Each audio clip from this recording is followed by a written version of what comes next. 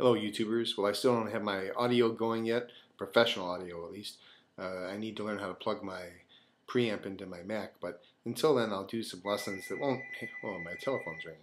I'll let it ring. So until then I'll do some lessons that don't really have too much professionalism to them.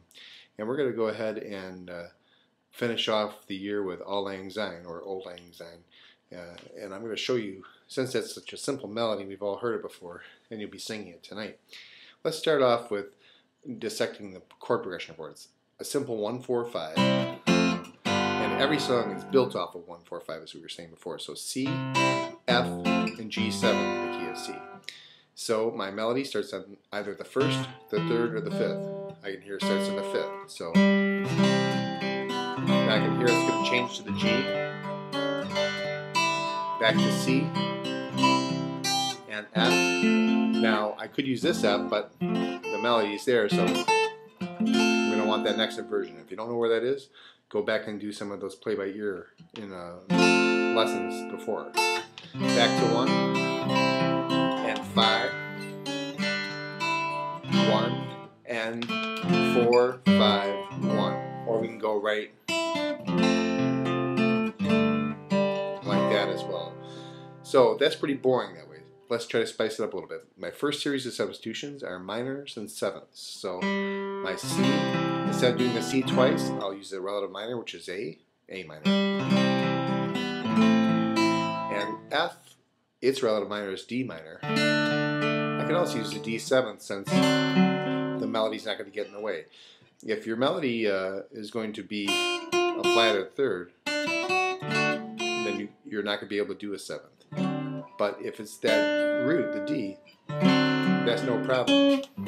So we have C, and instead of C, I can also use the C6. I can even put my thumb at the bass on the G, the low, the 5 below the root.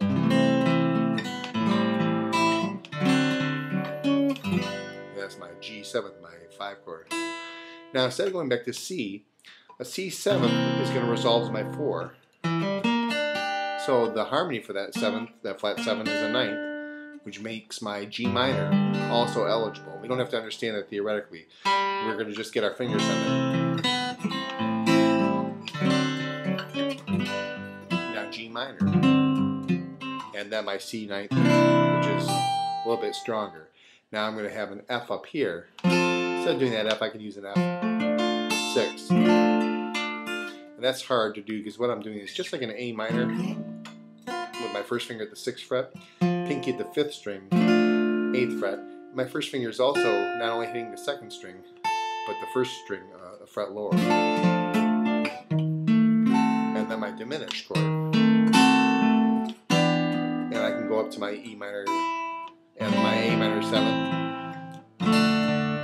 That's my D minor with the F for the bass. And then my E 7th with a suspended 4th. So this is E 7th, but my sus 4. So my melody's at the 2nd string.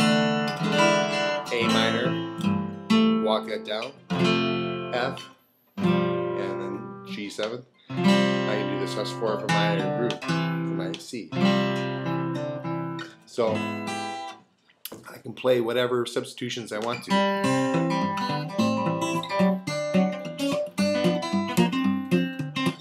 And add fingerstyle to it. If I want to sing it, I can go ahead and use little chunk rhythm chords and or transpose it. Should old acquaintance be forgotten and never brought to mind?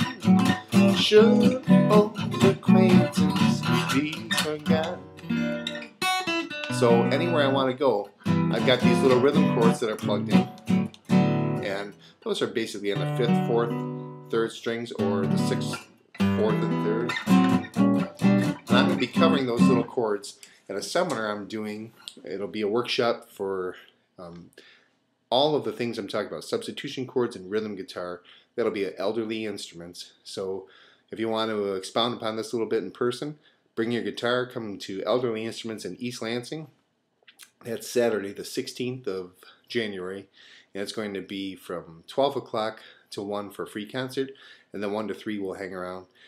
Call Elderly Instruments, call the store. I'll have the number for you right here. and you can go ahead and do that, and we'll see you soon. And if not, we'll talk to you through the year. I've got some more lessons I'm going to be doing as soon as I can figure out how to work my audio. So I'll talk to you then, and Happy New Year.